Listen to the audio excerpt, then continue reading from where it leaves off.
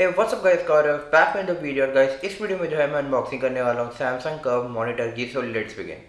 So guys ये है मेरे पास सैमसंग के कर्व मॉनिटर का बॉक्स और जो मॉडल नंबर है वो है CF390 और जो बॉक्स पे प्राइस लिखी गई है वो है 14,798 रुपीज़। बट ये जो है आपको अमेजोन पे 12,500 रुपये से लेकर 13,000 के बीच में देखने का मिलने वाला है। और मैंने भी जो है ये अमेजोन से बाय किया है और ये जो है अमेजोन का अभी बेस्ट सेलिंग प्रोडक्ट चल रहा था मॉनिटर के अंदर। तो मेरे को जो है ये काफ़ी अच्छा लगा और सबसे अच्छी बात ये कि आपको जो है कर्व्ड डिस्प्ले देखने के लिए मिलता है जो आपको काफ़ी हाई प्राइस इस पे देखने के लिए मिलता है सैमसंग का। बट आपको जो है ये अराउंड 13,000 के अंदर देखने का मिल रहा है। तो ये काफ़ी अच्छी जो है मेरे को डील लगी, तो मैंने जो है इसे बाय कर लिया। अब अगर आपको पता हो, अगर आप मेरी पुरानी वीडियोस में देखी हो तो मेरी पुरानी वीडियोस में जो है आपने पीछे नोटिस किया होगा कि मेरे पास डेल का एक मॉनिटर था, बट मैंने जो है अब उसको चेंज करके जो है इस पे स्विच किया है क्योंकि उसको जो है मैं काफ़ी टाइम से जो है यूज़ कर रहा था। बट मेरे को जो है थोड़ा सा एक तो ये था कि नया मॉनिटर हो, तो मैंने जो है इसको बाय करना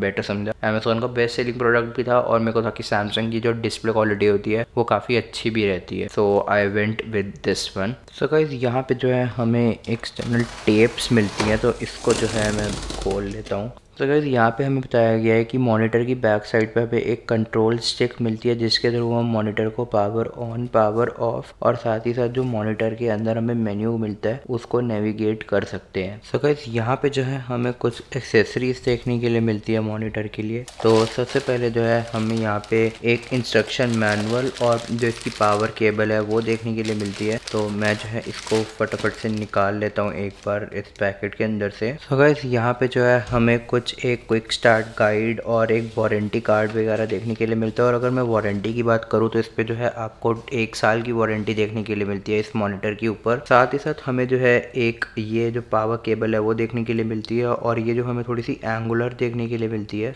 और यहाँ पे जो है हमें एक और एंड जो मिलता है वो भी हमें जो है कर्व्ड ही देखने के लिए मिलता है। यहाँ पे जो है हमें एक ये पावर एडाप्टर भी जो है मिल जाएगा और यहाँ पे जो है हमें ये वाला पोर्ट मिलता है जो आपके मॉनिटर के अंदर अटैच होएगा और जो पिछली केबल आपको मैंने दिखाई थी वो जो है यहाँ पर कनेक्ट हो जाएगी। अगर मैं पावर एडाप्टर की वॉट्स की बात करूँ तो ये जो है आपको 25 वॉट का जो है DC एडाप्टर मिलता है। सो गाइस यहाँ पे जो है हमें बेस और मॉनिटर को कनेक्ट करने के लिए ये स्टैंड मिलता है जो काफ़ी ग्लॉसी फिनिश में है और ये वाली जो साइड है ये मैट फिनिश है, बट यहाँ पे जो है आपको ये ग्लॉसी फिनिश मिल जाती है। और नीचे की तरफ जो है आपको ये स्क्रू माउंट करने के लिए एक होल मिलता है। सो गाइस ये जो है हमें यहाँ पे बेस देखने के लिए मिलता है और ये भी जो है काफ़ी आपको ग्लॉसी फिनिश में मिलेगा। और ये वाला जो पोर्शन है ये आपको जो है मैट प्लास्टिक फिनिश में देखने के लिए मिलेगा। और जो बैक साइड है वो पूरी जो है मेटल की बनी हुई है जैसा कि आप देख सकते हैं। और यहाँ पे जो है हमें ये स्क्रू मिलता है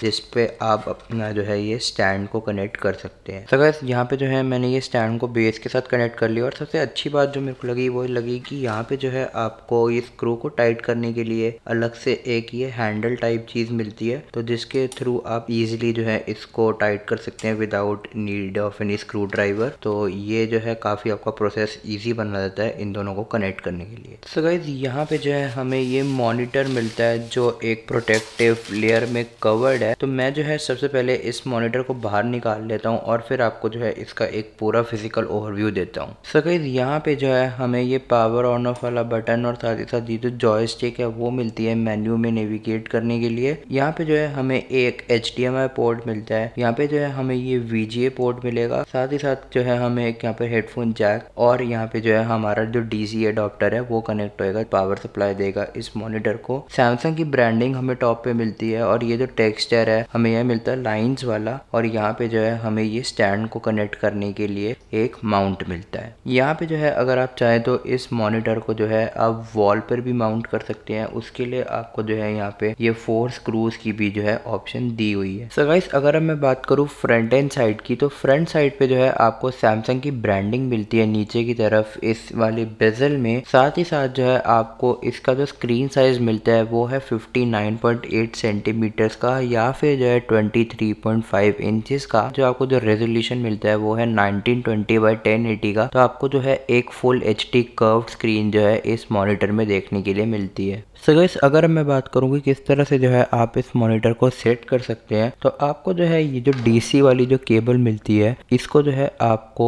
इस पोर्ट के अंदर जो है अटैच कर देना है कुछ इस तरह से। तो यहाँ पे जो है ये कुछ इस तरह से अटैच हो जाएगी और ये वाला जो पोर्ट है ये जाएगा आपके सॉकेट के अंदर और आप जो है इसको पावर ऑन जो है कर पाएंगे। सो गाइस, मेरे पास जो लैपटॉप है वो है मैकबुक प्रो और उसके अंदर जो है हमें कोई भी पोर्ट्स वगैरह नहीं देखने के लिए मिलते, सिर्फ जो है हमें USB-C वाले 2 पोर्ट्स देखने के लिए मिलते हैं। तो मैंने जो है ये केबल बाय की हुई है जो है HDMI टू Type-C वाली केबल, और ये जो है अराउंड 1.8 मीटर्स की केबल है। अमेजोन पर जो है आपको ये इजीली मिल जाएगी। तो मैं जो है इसको अपने डेल के मॉनिटर के साथ यूज़ करता था, मैकबुक प्रो के साथ। तो एक बार जो है मैं इसको भी कनेक्ट कर लेता हूँ इस मॉनिटर के अंदर और उसके बाद जो है मैं एक पोर्ट को कनेक्ट कर दूंगा अपने लैपटॉप के अंदर और उसके बाद जो हम देखते हैं कि हमें किस तरह की जो है डिस्प्ले क्वालिटी मिलती है। सो गाइस, मैंने जो है इसको अपने मैकबुक प्रो के साथ कनेक्ट कर लिया है एंड आई मस्ट से काफ़ी मेजर अपग्रेड लग रहा है मेरे को। 18 इंच का जो मेरा डेल का मॉनिटर था उससे डेफिनेटली काफ़ी ज़्यादा अच्छा लग रहा है, क्योंकि जैसे कि आप देख सकते हैं मैंने यहाँ पे जो है प्रीमियर प्रो ओपन करके रखा हुआ है और मैं ये भी यही वाली वीडियो जो है एडिट कर रहा था। बट मैं जब इसमें प्रीमियर प्रो ओपन कर रहा हूँ तो ये काफ़ी परफेक्टली फिट हो रहा है और मैं यहाँ का भी जो है टाइमलाइन देख सकता हूँ। बट जब मैं अपने 18 इंच वाले डेल के मॉनिटर में करता था तो मेरे को जो है वो काफ़ी ज़्यादा जूम्ड इन व्यू दिखाता था और यहाँ पे जो है ये परफेक्टली जो है फिट हो रहा है। और मैंने जो है इसके साथ साथ जो है वीडियो एडिटिंग के साथ फोटो एडिटिंग को भी ट्राई किया है। फोटोशॉप जो है मैंने यूज़ करा था और उसको भी जो है इसने काफ़ी अच्छे से जो है बैलेंस करके मेरे को व्यू दिखाया था। तो मैं आपको जो है एक बार फोटोशॉप भी जो है ओपन करके दिखाता हूँ। और सबसे अच्छी बात मुझे ये लगती है कि जैसे कि आप देख सकते हैं मैंने इसको डुअल मॉनिटर ऐसा यूज़ कर रहा हूँ, तो मैं जो है अपनी जो इस विंडो को फोटोशॉप की अपने लैपटॉप से जो है जैसे यहाँ पर लेकर आऊँगा इस वाले डेस्कटॉप के ऊपर, तो आप देख सकते हैं कि किस तरह से जो है आपको ये व्यू मिलता है। और इसको जो है मैं एक बार मैक्सिमाइज भी कर लेता हूँ, तो आप जैसा कि देख सकते हैं कुछ इस तरह का जो है हमें ये व्यू देखने के लिए मिलता है। काफ़ी अच्छे से जो है ये रिप्रेजेंट करता है, ये कलर्स वगैरह को भी जो है काफ़ी एक्यूरेटली दिखाता है और काफ़ी ज़्यादा जो है हमें क्लैरिटी मिलती है इस डिस्प्ले के ऊपर। और ये जो है एंटी ग्लेयर है, तो कोई भी जो है ग्लेयर हमें इस मॉनिटर के ऊपर देखने के लिए नहीं मिलता। तो ये जो है काफ़ी अच्छे से जो है कलर को और सबको जो है रिप्रोड्यूस कर लेता है और कोई भी जो है मुझे ग्रेन्स वगैरह देखने के लिए नहीं मिले। और जो मैं 18 इंच वाला डेल यूज़ करता था तो मेरे को जो है स्क्रीन के अंदर जो है ग्रेन्स वगैरह भी जो है देखने के लिए मिलते थे। और मेरा जो मेन रीज़न था वो यही था कि जो 18 इंच वाला था उसके अंदर जो क्लैरिटी थी वो इतनी ज़्यादा जो है नहीं थी। ऑल्दो वो भी जो है 1080p वाला ही डिस्प्ले था बट उसकी क्लैरिटी जो है इससे काफ़ी ज़्यादा जो है कम थी। तो इसकी क्लैरिटी काफ़ी अच्छी है। Also guys, the lines you are seeing here are because of the camera. There's nothing on the monitor.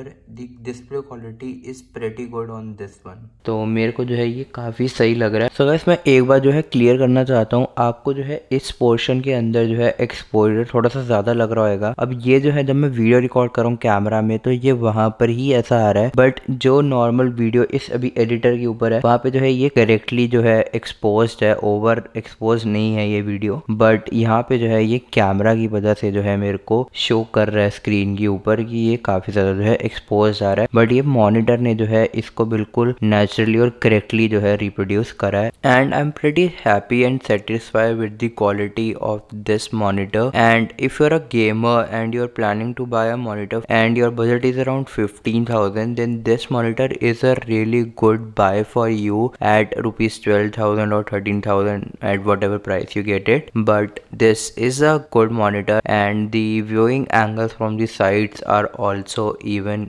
pretty good. There was no issue at all regarding viewing the content from the side. तो guys, अगर मैं बात करूं drawbacks का कि अगर आप एक मॉनिटर यूज़ करते हैं अपने लैपटॉप के साथ तो आपको क्या ड्रॉबैक्स देखने के लिए मिल सकते हैं। ड्रॉबैक है वो है आपकी बैटरी लाइफ को लेके। बैटरी लाइफ जो है आपके लैपटॉप के आपको कम देखने के लिए मिलेगी क्योंकि आपका जो लैपटॉप है वो पावर कर रहा है एक बड़े डिस्प्ले को, तो वो जो है सारी बैटरी कंज्यूम कर देगा एक मॉनिटर। तो आप जो है अपनी बैटरी लाइफ को फुली जो है अच्छे से यूज़ नहीं कर पाएंगे, लंबे टाइम तक के लिए आपकी बैटरी जो है जल्दी ख़त्म हो जाएगी। तो गाइस, अगर मैं बात करूं इस जॉयस्टिक वाले बटन की कि इससे आप जो है क्या क्या कर सकते हैं, तो जैसा कि आप देख सकते हो अपनी स्क्रीन के ऊपर यहाँ पे जो है आप ब्राइटनेस, कॉन्ट्रास्ट, सैचुरेशन वगैरह को जो है एडजस्ट कर पाएंगे। Also guys, there are no inbuilt speaker in this monitor, so you will need to connect an external speaker for the audio output. Although this has an audio output jack on the back side, but right now I have not connected any speakers or the external speaker basically. So the audio output is which I'm getting is through my laptop only. But if you want the complete monitor system with sound, you will need to connect external speakers. So guys, I hope आपको video अच्छी लगेगी। अगर अच्छी लगे इस video को जो है लाइक कीजिए, शेयर कीजिए अपने फ्रेंड्स के साथ और नीचे कमेंट करके बताइए अगर आपको कोई क्वेश्चन है इस मॉनिटर के रिगार्डिंग, और मेरे चैनल को जो है सब्सक्राइब भी कर दीजिए। Thank you.